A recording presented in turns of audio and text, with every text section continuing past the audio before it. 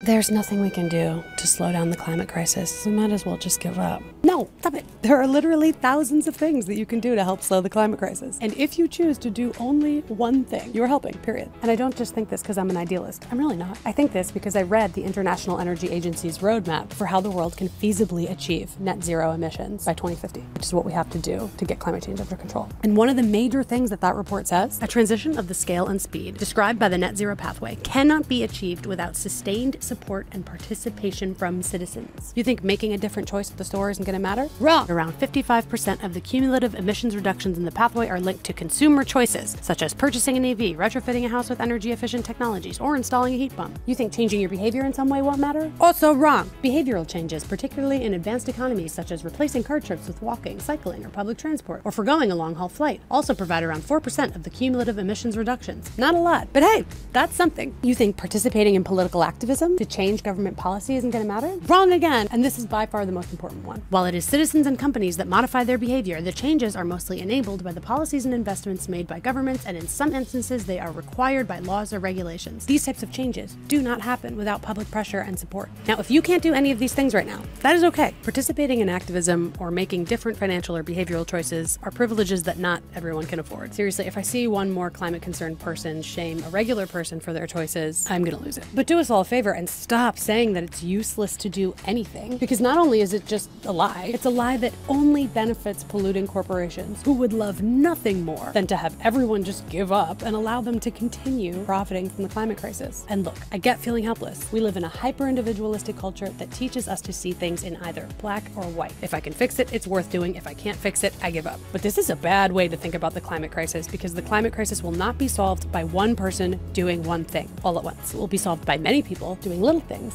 all at once. So what will you do? And if you are doing anything, you are helping, period.